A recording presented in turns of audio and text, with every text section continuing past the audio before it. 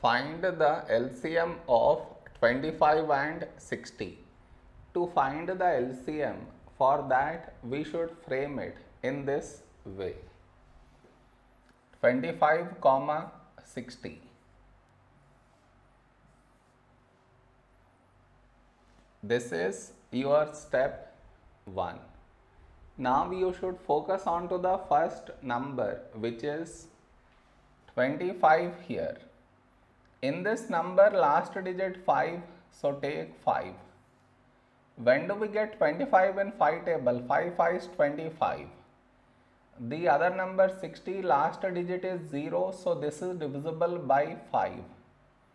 First number 6. A number close to 6 in 5 table is 5 ones 5. 6 minus 5, 1, 1 carried forward 10. When do we get 10 in 5 table? 5 2s 10.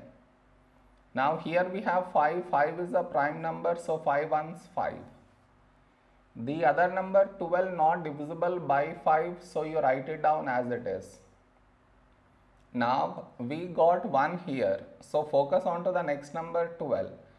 12 is 2 6 12. Now we have 6, 6 is 2 3 is 6. Now we have 3, 3 is a prime number, so 3 ones 3. So we got 1 in both the places. So our LCM is the product of these numbers,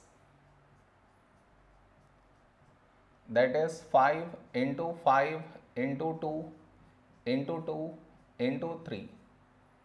When we multiply these numbers, we get 300 is our LCM.